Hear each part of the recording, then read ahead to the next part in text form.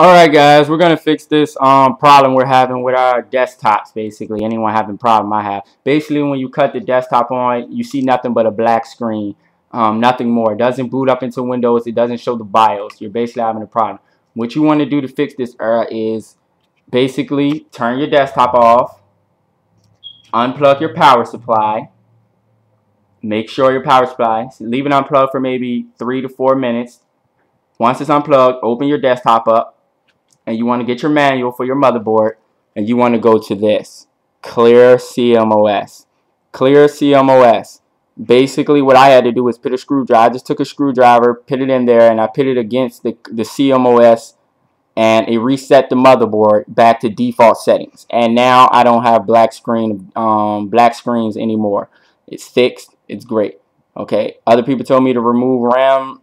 Did that, didn't work. Did this, did work. Okay. Another thing, I am not held responsible for whatever you do, so make sure you're careful. Make sure you unplug that power cord. And subscribe if you like my video and it helps you out.